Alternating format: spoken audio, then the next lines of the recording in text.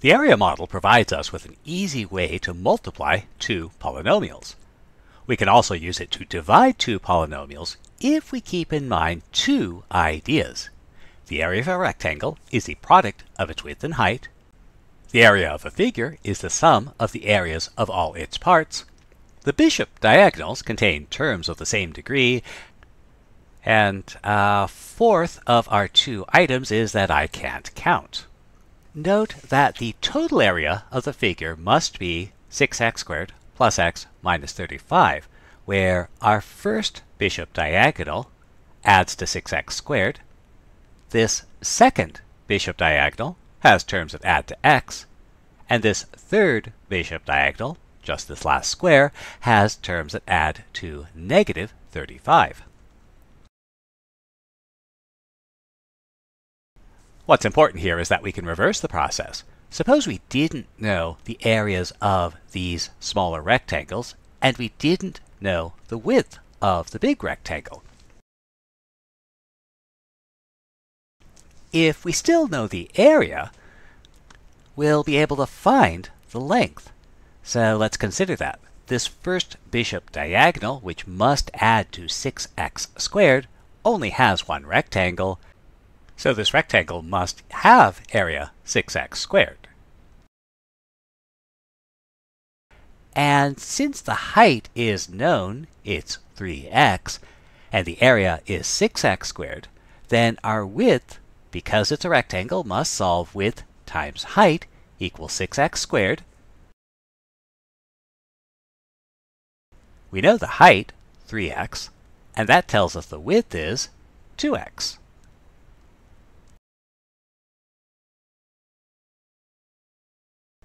But wait, now we know the width of the first column, so we can find the area of the other rectangles in the column. Well, there's only one rectangle, but the area of that bottom rectangle must be width times height. We know the width, we know the height, and so we know the area, negative 14x.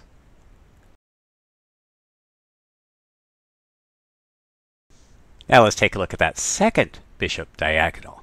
The two terms along that second bishop diagonal have to add to x. And so that means negative 14x plus this area, we'll call it area 1, has to be x. And so that tells us area 1 is, and since the area is 15x and the height is 3x, then we know that the width times the height is 15x, and so that tells us the width is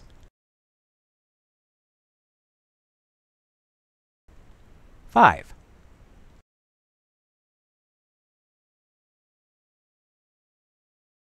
But wait, now we know the width of the second column, so we can find the areas of the remaining rectangles. The area of the bottom rectangle, area is width times height, which will be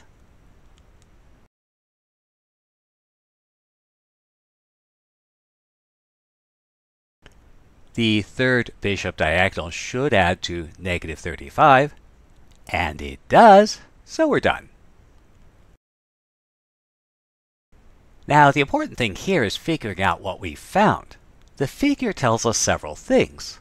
For example, it tells us that the product 3x minus 7 by 2x plus 5 is 6x squared plus x minus 35.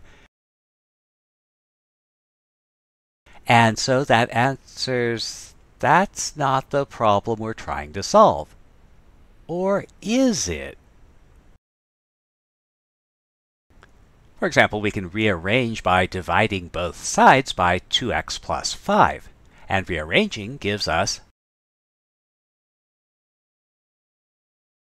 3x minus 7 equals 6x squared plus x minus 35 divided by 2x plus 5.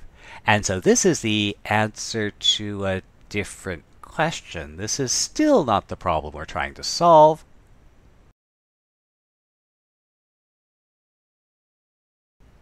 But we could divide by 3x minus 7 instead and get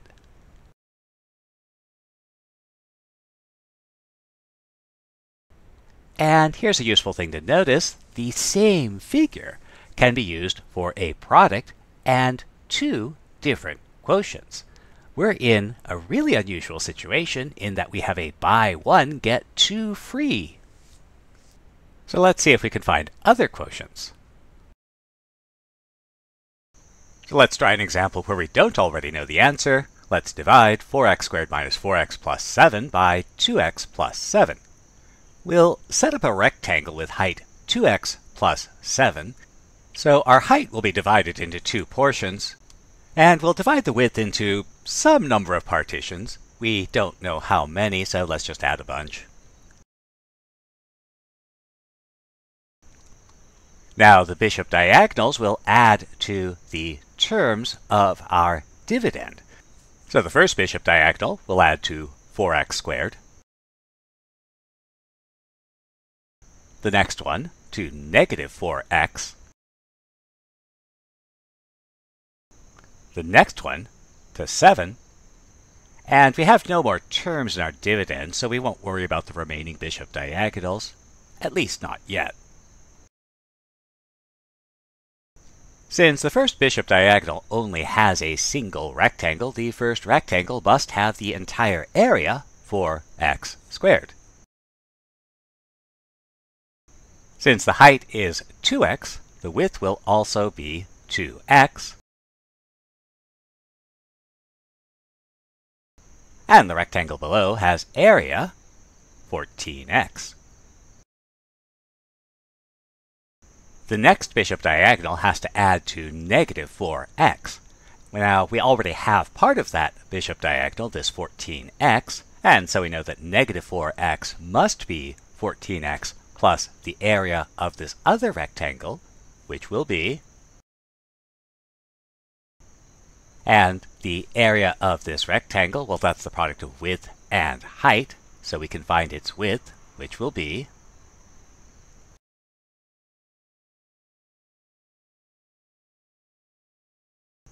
again, we know the width of this next column, so we can find the area of the rectangle below, which will be,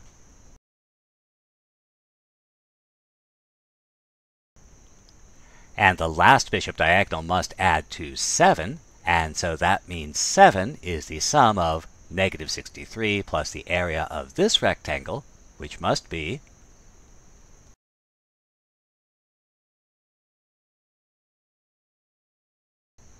and at this point, because the degree of this term is lower than the degree of the height, we don't want to continue because then we'll get fractional answers. And so our figure shows several things. First of all, this part is the product 2x plus 7 times 2x minus 9. But then if we add 70, we get our original dividend. Or we can divide by either factor and get a statement about a quotient with remainder.